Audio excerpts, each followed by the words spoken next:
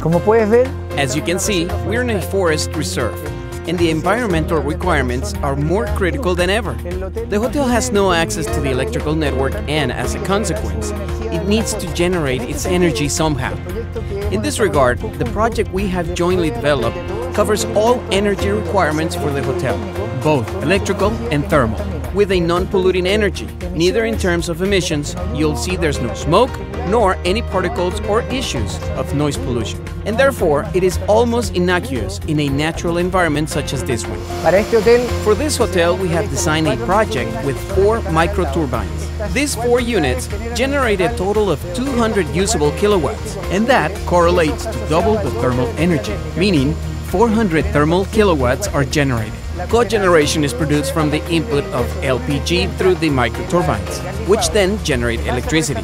The heat from that process is then used for the generation of thermal energy. The 4 microturbines operate alternately for, on average, 3,000 hours each.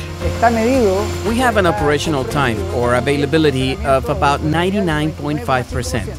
Since the project started in May, it has worked continually, meaning these microturbines have been operational 100% of the time required. Because we have 4 units, they have the capability of being self-reliant. So if one has to be stopped for maintenance or reprogramming, the other 3 back it up or support it.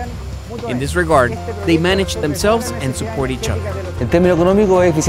This project meets all of the electrical power needs of the hotel.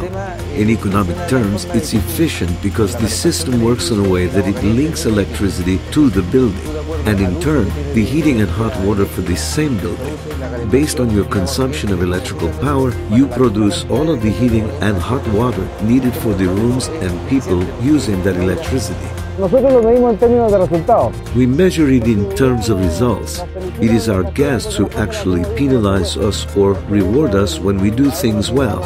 Our experience since we have been in operation, which has already been 2-3 months, makes us happy with the results. The clients realize that it's efficient, that it works well, and that working with microturbines has actually helped us to make the hotel more comfortable.